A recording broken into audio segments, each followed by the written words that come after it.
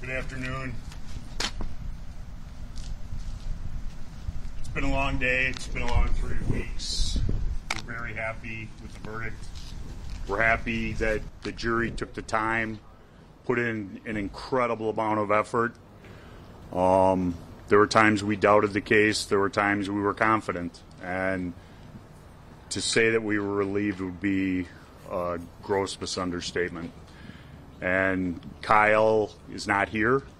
He's on his way home. He wants to get on with his life.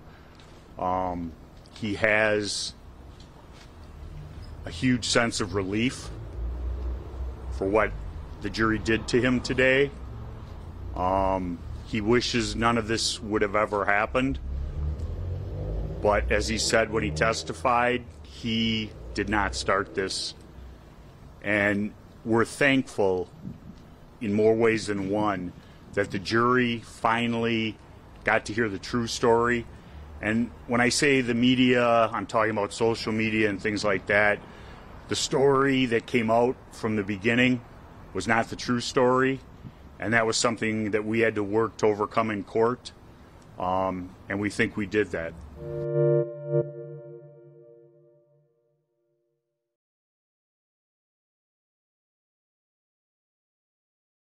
Hey, thanks for watching Bloomberg Quick Take Now. Subscribe to our channel to see the biggest stories the moment they happen from around the world. And tune in to our 24/7 live stream for global news coverage, documentaries, interviews, deep dives, and shows on the stories that you care most about.